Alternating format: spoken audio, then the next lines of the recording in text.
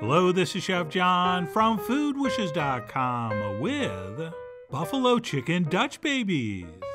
That's right, we're going to combine everybody's favorite baked pancake with buffalo chicken to create what we hope is a new party snack classic. And not only are these incredibly delicious and very affordable, they are as easy and almost as much fun as making real babies, maybe even more. So with that, let's go ahead and get started by cooking some buffalo chicken. And for that, we will melt a generous amount of butter over medium-high heat. And then once hot, we'll place in 3 boneless, skinless chicken thighs, which I like to do with the smoother side down and that rougher spot that was attached to the bone facing up, since I think there's slightly less chance it sticks and tears when you try to turn it, especially if you're using a non-stick pan like I am. And what we'll do is brown these for about 3 or 4 minutes or so, at which point we'll flip those over and do the same thing to the other side. And not only is browning this chicken going to give it more flavor, but we are going to be cubing this up, and chicken is way easier and way safer to cut once it's cooked. And that's it. After both sides have browned for about 3 or 4 minutes, we'll go ahead and turn off the heat and remove that from the pan. And if you get a few small pieces sticking here and there, don't worry, since everything's going back into this pan anyway. So a few remnants caramelize to the bottom is actually a good thing. And then what we'll do is let that rest on a plate until it's cool enough to handle. And by handle, I mean we'll cut it up in like half-inch pieces, which is really easy if you first cut it in half-inch strips, and then turn the strips and cut across every half-inch. And I know you're not here for a geometry lesson, but that should theoretically give you nice uniform cubes. Having said that, this recipe does not need nice uniform cubes, so feel free to chop this up any which way you want. But we do want to avoid chunks that are like way bigger than the other ones, just because that'll be a little bit weird texturally later. But the point is we're going to cut that up, and then we'll transfer it back onto the plate. Oh, and please note those beautiful accumulated juices. That's why I placed the chicken down on the board and didn't just dump it off the plate, because we would have lost all that flavorful liquid, which would have been a shame. And then what we'll do is transfer this all back into the pan, and we'll season it up with some kosher salt, some freshly ground black pepper, and of course a few shakes of cayenne, which are completely redundant, since the next thing we'll add is a whole bunch of cayenne sauce, also known in the business as Louisiana hot sauce. And yes, since I'm from Western New York, I will be using Frank's hot sauce, which is your classic choice for buffalo-style wings. And then what we'll do is give this a stir, and we'll turn our heat up to medium-high, and we will bring this up to a simmer.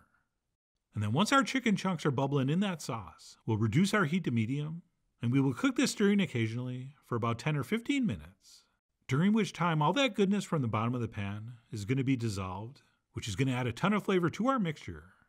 And even though the chicken's fully cooked, we do want to let this simmer for a little bit to not only reduce and thicken the sauce a touch, but also to really infuse that hot sauce and butter flavor into the meat.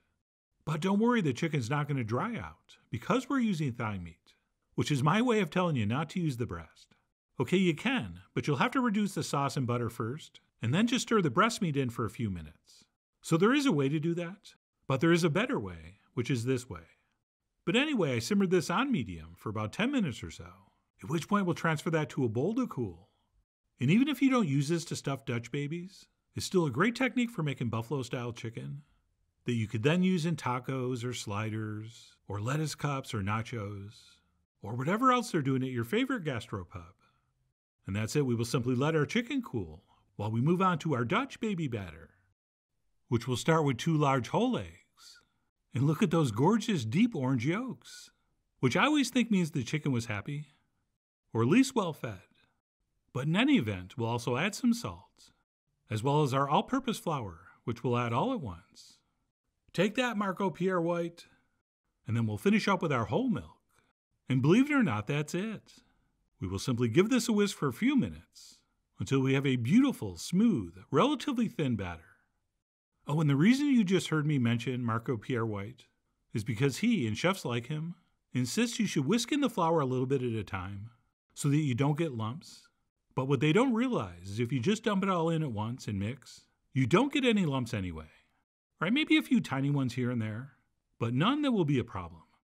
And then what we'll do once we have that mixed up nice and smooth is let it rest on the counter for about 15 or 20 minutes, which will give us time to grease our muffin tin, which I'm going to do with some room temperature butter. And we do want a very generous coating. And yes, brushing melted butter is faster, But for whatever reason, I think you're going to have less problems with sticking if you use soft butter like this instead. But to hedge our bets, once these are buttered, I do like to hit them with some nonstick vegetable oil spray, which is optional and possibly unnecessary. But if you have some, I would probably give it a spray. And that's it. We'll go ahead and wipe off the spots where we're going to touch it.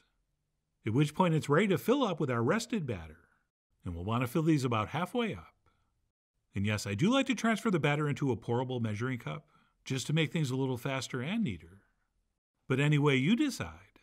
I mean, you are, after all, the pediatrician of this Dutch Baby Batter Edition. But for me, it's definitely a lot easier this way. Oh, and one other tip.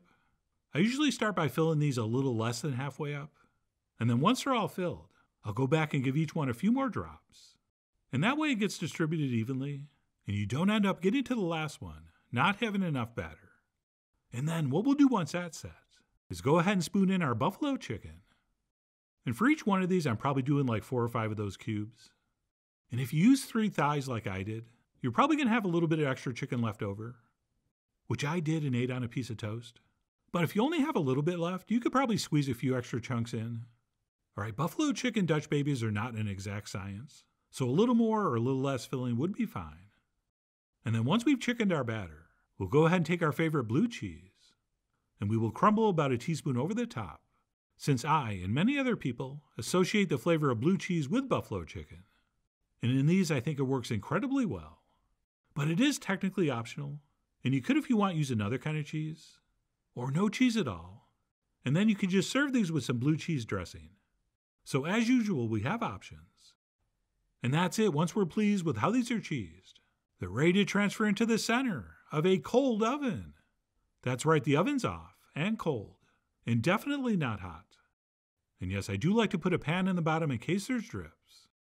And we will set our heat to 450, at which point we will walk away and let these bake for about 30 minutes, or until they're beautifully browned and look like this.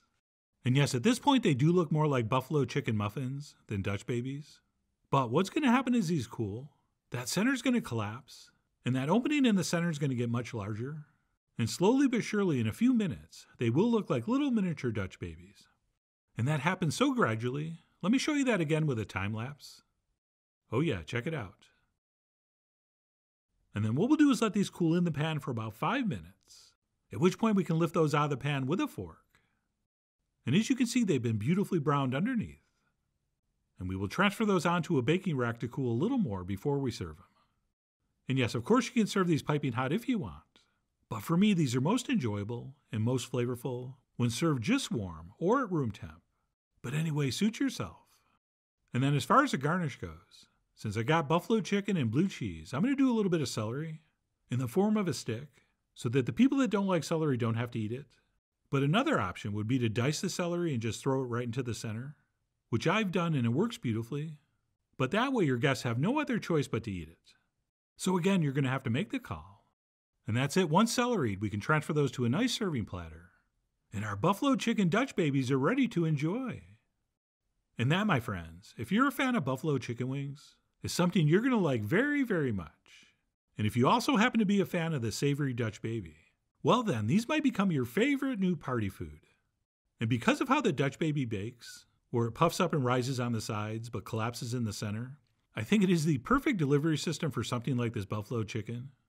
And as I mentioned earlier, instead of baking these with the blue cheese, we could just serve these with some blue cheese dressing, either on the side or spooned in. And of course, you should definitely consider this a technique and not necessarily a recipe, since that mini Dutch baby delivery system would work with so many different options for meat and cheese. And no, nobody craves celery, or at least they shouldn't. But it's more than just a decoration here, since it acts as a nice palate cleanser. So if you're on the fence, I would include it. But whether you personalize these or make them as is, or you make them to enjoy on some random weeknight, or to impress your guests at your big Super Bowl party, no matter the ingredients or the occasion, I really do hope you give these a try soon. So please follow the links below for the ingredient amounts, a printable written recipe, and much more info as usual. And as always, enjoy.